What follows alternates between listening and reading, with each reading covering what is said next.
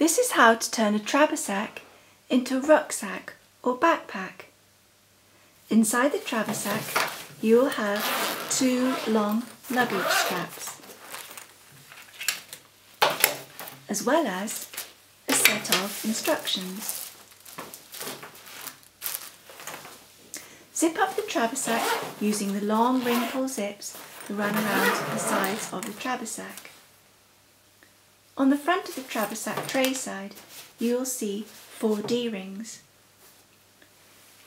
Take the Trabasack long strap and use the swivel clips to attach to the top and then the bottom, and likewise to the other side.